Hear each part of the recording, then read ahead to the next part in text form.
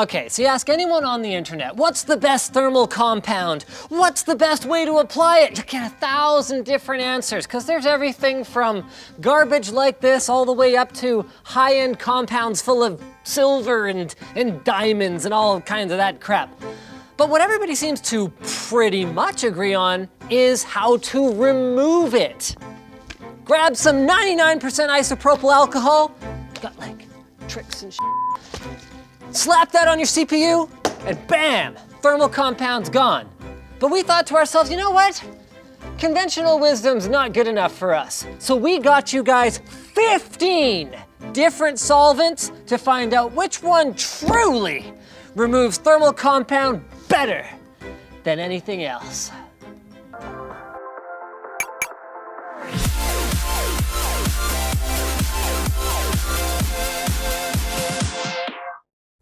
The Ripjaws KM570 mechanical keyboard from G-Skill features full RGB, a simple design, Cherry MX switches, and more. Check it out now at the link below.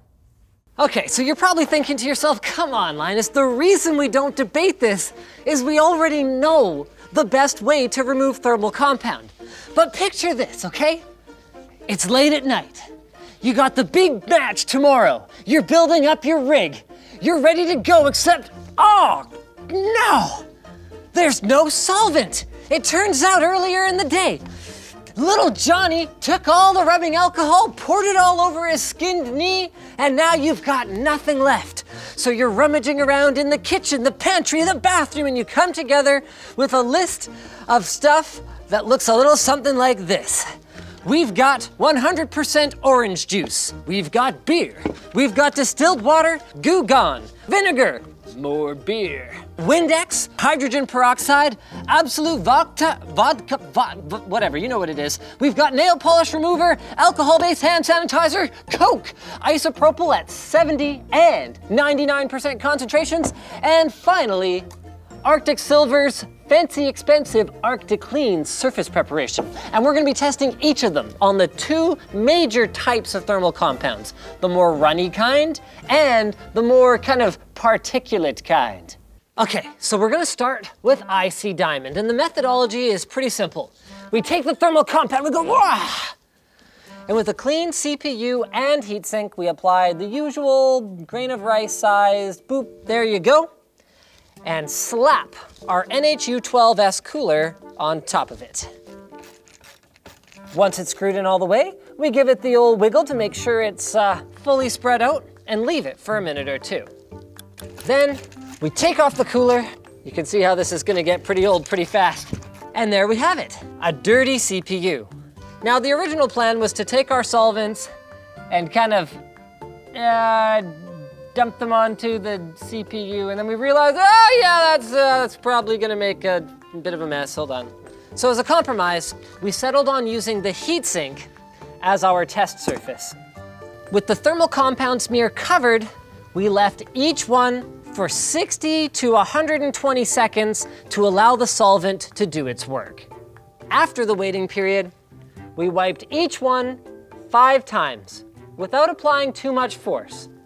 We're evaluating how well the solvent works, not how hard we can press down on a heatsink. Then to test, we take something very clean and very fine, so a coffee filter in this case, wipe it off, and boom. That is how we collect our results for each solvent on each type of compound. Oh, okay, we are done. Screwdriver's down, and we have the results. Okay, most of them are not very surprising, but some of them are. Basically, here's how the grading works. If there's anything on the coffee filter, that's a fail. So hydrogen peroxide, I was expecting another topical sanitizer to do well. No, not so much. Beer, epic fail. Almost all of it stayed on the heatsink. Windex, this one performed okay. It did leave a significant residue though, so we'll call that a C-. Hand sanitizer, so it is an alcohol-based sanitizer, and this actually performed really well. So there's at least one household item that would work quite well. Distilled water was actually the worst not good for cleaning off your CPU. Goo Gone though, excellent result here. We've got almost, I would say, nothing on our coffee filter. Arctic Clean, I mean, this is a purpose-designed cleaner, so this one performed perfectly as well. And nail polish remover. This one came in really well. Remember, this is an acetone-based one though. I wouldn't expect the same results from a regular one. Vodka, okay guys? So if you gotta clean your CPU with alcohol, go with the vodka, not with the beer. Here's our isopropyl alcohol. I think we've put an end once and for all to the debate. 70% versus 99%, we're going with doesn't frickin' matter. Coke was basically tied with water, and you get kind of a urine stain looking thing on your paper towel, and the same goes with orange juice, except even more urine.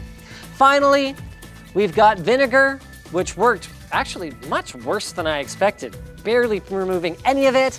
And finally, the golden standard, isopropyl 99%. Well, that was fun. Now let's do it all over again with MX4. Here we go. Wow, yep, okay, the intent was to use a thermal compound that's a lot thinner, and mission frickin' accomplished there. Here we go.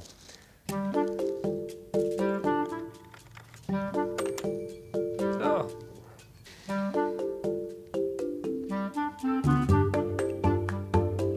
Okay.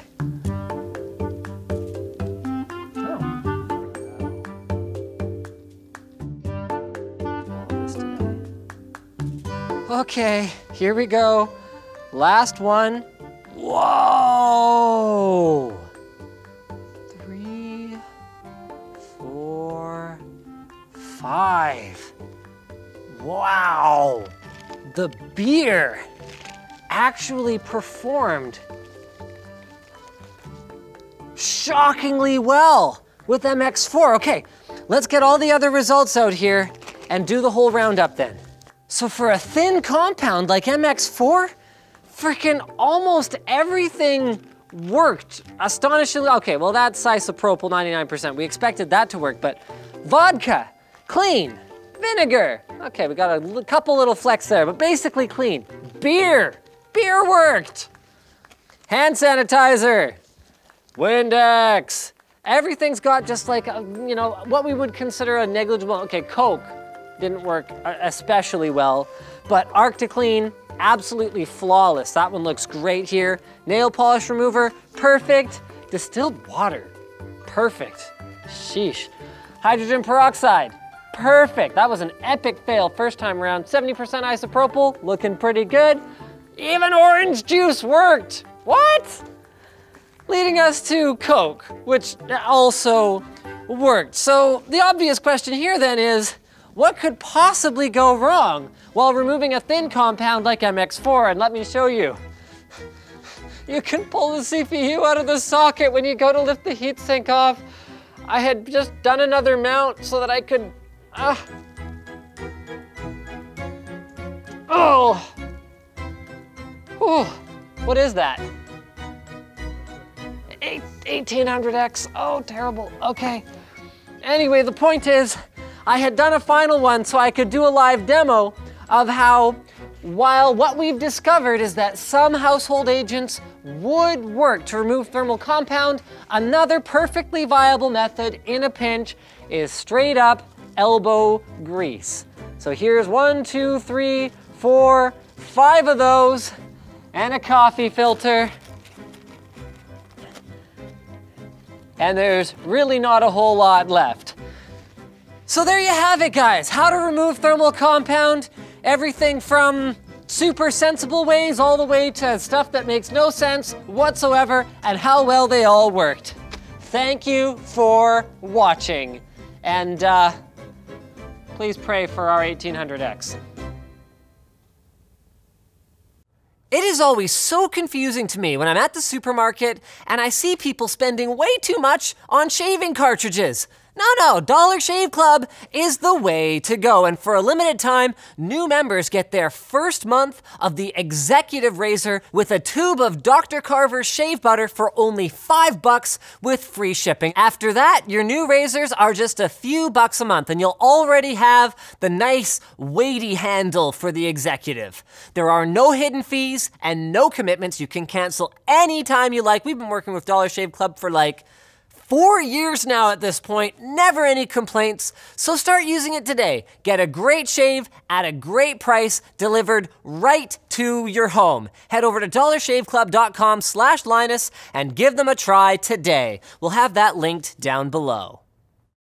So thanks again for watching, guys. If you disliked this video, you can hit that dislike button. But if you liked it, hit the like button, get subscribed, maybe consider checking out where to buy the stuff we featured in the video description. As a summary, if you're going for thermal compound removal, we're thinking maybe the isopropyl alcohol or the Gugon or Arctic Clean if you're just like a mad baller and you like to, whatever, spend a lot of money on removing thermal compound.